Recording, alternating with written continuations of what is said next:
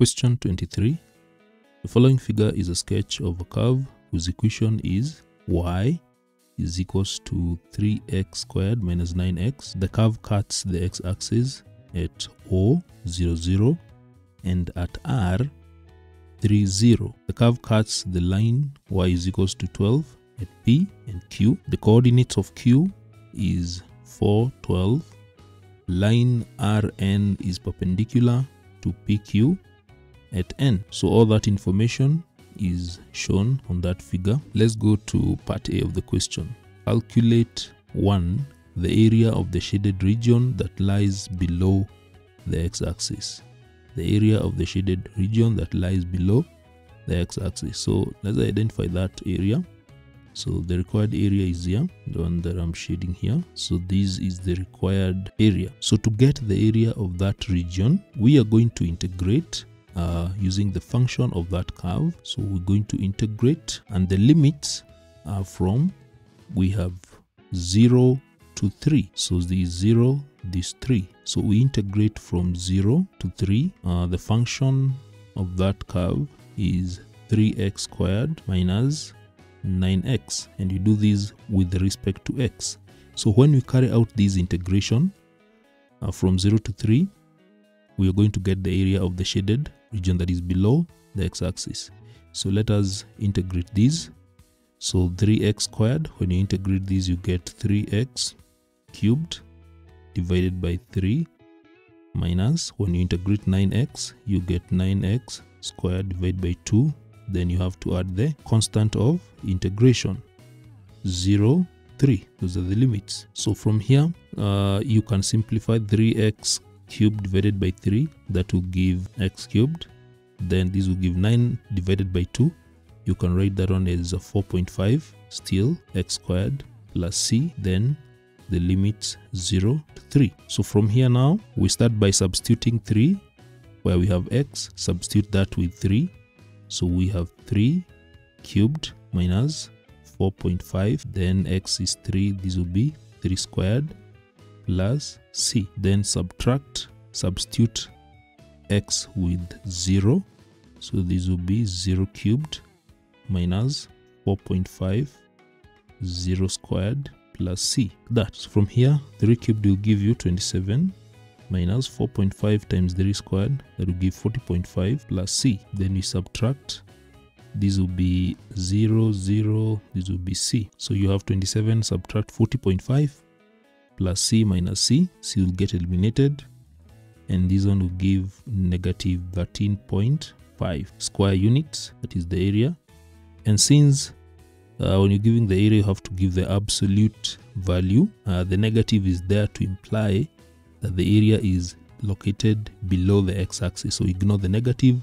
You can as well, you can write this one as 13.5 or 13.5 square units. So ignore the negative. So that is how you're supposed to solve the first part. Second part, the area of the shaded region that lies to the right of line R. The area of the shaded region that lies to the right of this line Rn. So identify that area, and that area is the one that we have here. This is the area. This is the area that lies to the right of line Rn. So when you look at that area, you can see that it is possible to get that area if we draw another straight line. If we draw another straight line from that line there, and since the coordinates of Q are 4, 12, so this point here, the x-coordinate of this point, the x-coordinate of this point here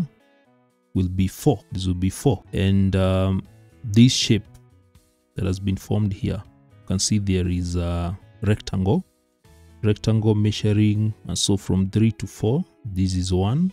The measurement of this rectangle here, from 3 to 4, this one is 1 unit. Then upwards from 0 to 12, so those are 12 units. So you will get the shaded area by getting the area of that rectangle, which measures 1 by 12. Then you subtract the area that is under the curve from 3 to 4. under that curve. And the area under the curve, let me shade it. The area under the curve is this area that is here, that area. That is what you're going to subtract. So we shall get the area of that shaded region, and this is the required region. Don't forget that. So this is what we are required to get. This is the required area, and this one shall be obtained by getting the area of the rectangle, measuring 1/12, subtract the area under the curve. This is the area under the curve. So we get the area of the rectangle. So area of the rectangle, then subtract area under the curve, and you need to be careful. Area under the curve from 3 to 4. 3 to 4. From 3 to 4. Those are the limits that you're going to use. Be very careful with that. So area of the rectangle is 1 times 12. So this will give 12 square units. So now we need to get the area under the curve between 3 and 4. And to do that, we're going to integrate function of that curve. So we integrate from 3 to 4. So we're integrating 3x squared minus 9x with respect to x. And since we had already done this, when you integrated that, we got x cubed minus 4.5 x squared plus c. Then the limits are 3 to 4. So from there, we need to substitute 4. So this is what we're going to have. We shall have 4 cubed minus 4.5 4 squared plus c. Then substitute 3 where we have x. So you have 3 cubed minus 4.5 3 squared plus c, like that. So you work out 4 cubed minus 4.5 multiplied by 4 squared. That will give negative 8 plus c. That is what we're going to get there. Then 3 cubed minus 4.5 multiplied by 3 squared plus c. That will give 13.5 plus c. This will give negative 8 plus c minus 13. Let me do it here. Let me do it up here. This will give negative 8 plus c minus 13.5 minus c, and this will give negative. So for 3 squared minus 4.5 multiplied by 3 squared plus c, that one will give negative 13.5 plus c, like that. And when you work out this, you will get negative 8 plus c minus this will give positive. When you open the brackets, you get 13.5 minus c. C will get eliminated. You get negative 8 plus 13.5, and this will give 5.5 square units. So now we have the area of the rectangle. The area of the rectangle, which is 12, and then the area under the curve. The area under the curve between 3 and 4. So this is the area. Let me indicate this. So the area of that part is what we have identified as 5.5. So that is 5.5. Then the area of the entire rectangle is 12.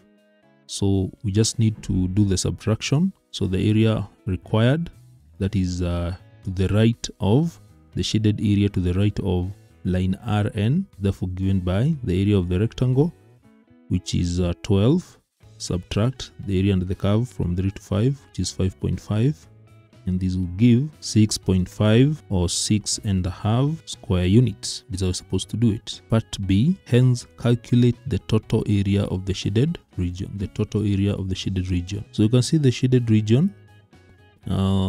We have this is a rectangle measuring from 0 to 3. This is 3.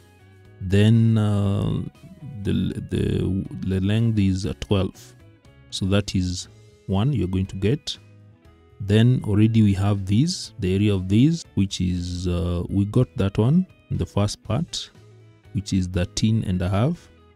So this was 13.5, and then we have this one to the right of the area, to the right of Rn. We've just got that in the previous part, which is 5.5. So this is a 5.5. So the only one that you need to calculate is the rectangle. This one, 3 times 12, which will give 36. This will give 36. So the total area of the shaded region will be 36 square units. that rectangle, so that is 6 square units, so which is 3 times 12, that is 36, plus the area below, shaded area below the x-axis, which is 13.5, plus the area to the right of line RN, which is 5.5. Now that will give the total shaded area. When you work out these, you'll get 56 square units. You get 56 square units.